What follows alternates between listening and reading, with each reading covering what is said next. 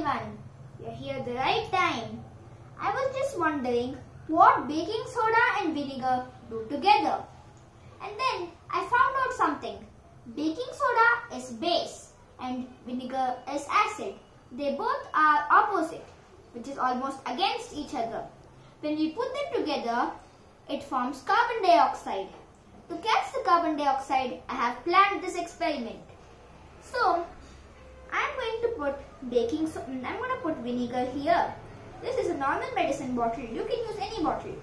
I'm going to put vinegar here and then baking soda in here. And then I'm going to attach the balloon here and let's see what happens.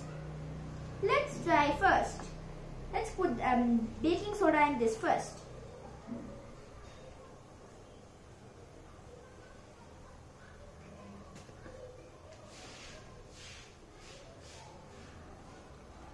Put 1 tablespoon of baking soda.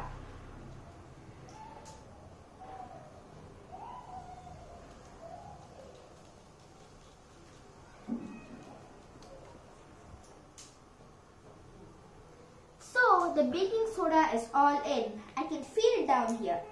So now let's slowly remove this and keep it aside. Now it's vinegar. I have put the vinegar here to avoid spilling.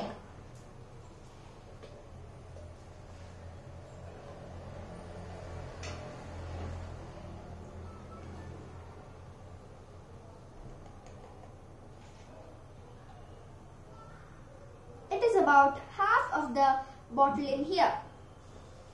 Now we are going to attach this balloon here.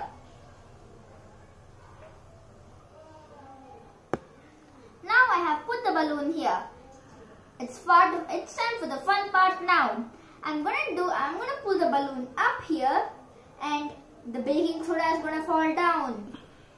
Let's do it. See, the balloon's blowing.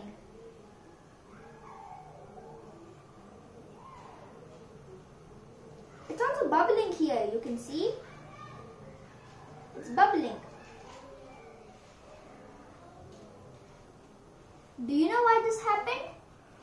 Because vinegar and baking soda mix together because it makes carbon dioxide.